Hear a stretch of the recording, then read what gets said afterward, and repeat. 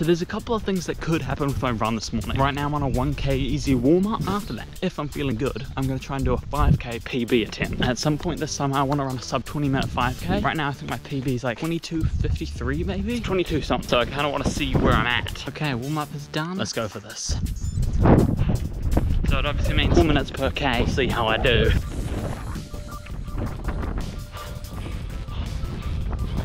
Oh, I'm spent.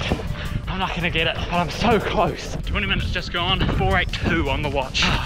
So close. Oh, so close. And I beat my last 5k time by about a minute, I think, or maybe more. And I can definitely get a sub 20 this summer. Sure possible. Whew. So I beat my 5k PB time, which I'm stoked about. And I'm really happy with the time that I got. Strava tells me it's 20:51. That means I've got to chop off 51 seconds in the next 2 months, essentially, to try and beat my goal of a sub 20 minute 5k this summer. And that is definitely possible because today was a little bit windy. And the course I was doing was a little bit hilly. So on a flat course, on ideal conditions, I think I could honestly do it at my current fitness. But it was very tough. And I'd almost tapered for this a little bit. I had a rest day 2 days ago and yesterday was an easy cycle. So I was really probably in a really good position to try and go for a fast time. But yeah, definitely with 2 months more fitness, I'm 100% gonna beat this goal.